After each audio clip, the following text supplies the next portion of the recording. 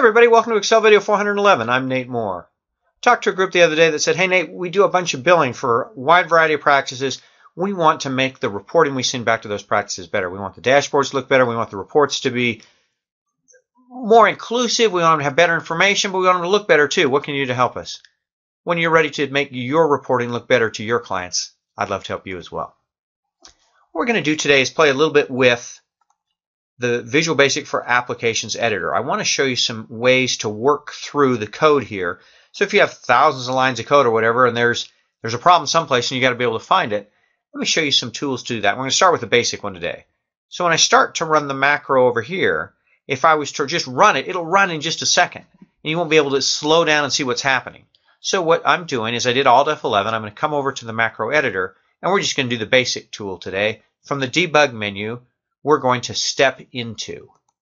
And what step into will do is Excel's going to highlight the code that it's about to execute.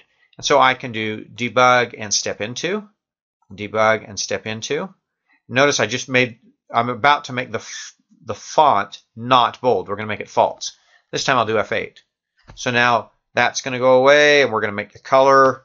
See, as soon as I hit F8 and ran that row, now it's the regular size, and I can just hit F8 all the way through my code. Now I'm building the table. Now we're going to do some things on page setup, and I can just do F8 and just run all the way through my code. So a line at a time.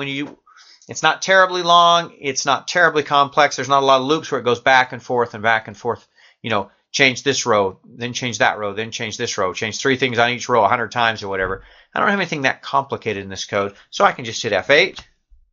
Or I can debug and step into, and that will take me where I want to go through my code, a line at a time. And now I'm done.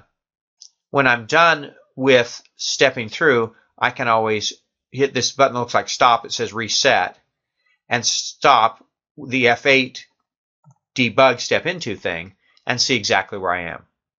There are more tools, and we're going to continue to play with things like step over and step out and run to cursor, how to move that yellow line around.